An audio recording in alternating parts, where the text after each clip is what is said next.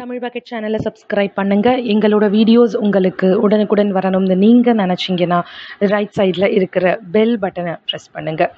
உலக நாடுகளை அச்சுறுத்தி வரக்கூடிய ஒரே ஒரு விஷயம் பார்த்தீங்கன்னா கொரோனா வைரஸ் தான். ஸோ கொரோனா வைரஸுக்கு பார்த்தீங்கன்னா உலக நாடுகளில் இருக்கக்கூடிய மூளை முடுக்கில் இருக்கக்கூடிய ஒவ்வொரு நபர்களும் அவ்வளோ பயத்திலையும் பீதியிலையும் இருந்துட்டு இருக்காங்க. ஸோ இந்த கட்டத்தில் இணையதளங்களில் பார்த்தீங்கன்னா இன்னொரு ஒரு செய்தி பரவலாக பரவிட்டு இருக்கு. அதாவது கொரோனா வைரஸ் ஒன்றல்ல இரண்டு வகைகள் இருக்கு அப்படின்னு சொல்லி இதை கேட்கும் போதே நம்மளுக்கு பகீர்னு இருக்குங்கல்ல. ஸோ இதை பார்த்தீங்க அப்படின்னா டென்மார்க் நாடும் சீன நாடும் கன்ஃபார்ம் உறுதி செய்திருக்காங்க. அதாவது கொரோனா வைரஸுகளை பற்றி அவங்க ஆராய்ச்சி செய்யும் போது கொரோனா பாதிப்புனால பல லட்சம் மக்கள் இறந்து பல லட்சம் மக்கள் இப்போ பார்த்தீங்க அப்படின்னா ட்ரீட்மெண்ட் கொரோனானால பாதிக்கப்பட்டு எடுத்துட்டு இருக்காங்க. ஸோ இந்த கட்டத்தில் அவங்களோட மாதிரிகளை எடுத்து சாம்பிள் எல்லாம் ஆராய்ச்சி செய்து பார்க்கும்போது கொரோனா வைரஸோட வகைகள் இரண்டாக இருக்கு அப்படின்னு சொல்லி தெரிவிச்சிருக்காங்க. ஸோ அதுல பாத்தீங்க அப்படின்னா கொரோனாவே வைரஸ்ங்கிறதே ஒரு பயங்கரமான ஒரு விஷயம். அதுல இரண்டு வகை இருக்கு அப்படின்னா என்ன அர்த்தம் அப்படின்னு சொல்லி நம்ம எல்லோருக்கும் அந்த கேள்வி இருக்கு. ஸோ அந்த கேள்விக்கான பதில் நீங்க எடுத்துக்கிட்டீங்கன்னா ஒண்ணு இலகிய இருக்கக்கூடிய ஒரு வைரஸ், அதாவது அது எதுக்கும் ரொம்ப பெரிய பாதிப்பு ஏற்படாம இருக்கக்கூடிய ஒரு வைரஸா.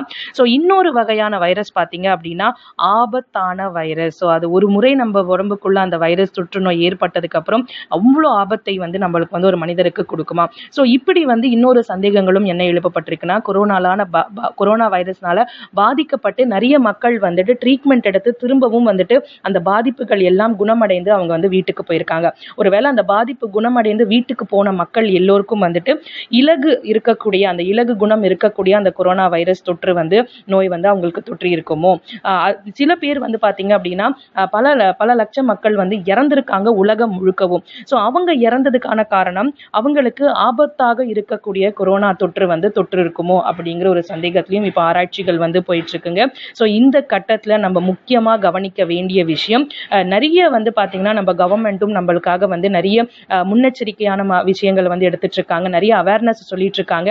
தெருக்கள்ல நடக்காதீங்க, வீட்லயே அவங்க 144 தடை எத்தனை நாட்கள் விதித்திருக்காங்களோ வீட்லயே இருங்க அப்படின்னு சொல்லிட்டு இருக்காங்க. ஸோ இந்த எல்லா விஷயங்களும் ஒட்டுமொத்தமா நம்மளோட பாதுகாப்புக்காகவும் நம்ம வீட்டினரோட பாதுகாப்புக்காகவும் மட்டும்தான். ஸோ நீங்க கொரோனா தொற்று பார்த்தீங்க அப்படின்னா பயத்தையும் தாண்டி நீங்க இவங்க சொல்லக்கூடிய எல்லா மெஷர்ஸும் எல்லா அவேர்னஸ்க்கான மெஷர்ஸும் நீங்க எடுத்தீங்க அப்படின்னா கண்டிப்பா நம்ம பத்திரமா வீட்டில் இருந்தாலே போதும் அப்படிங்கிறதா மிக முக்கியமான விஷயமாக இருக்கு.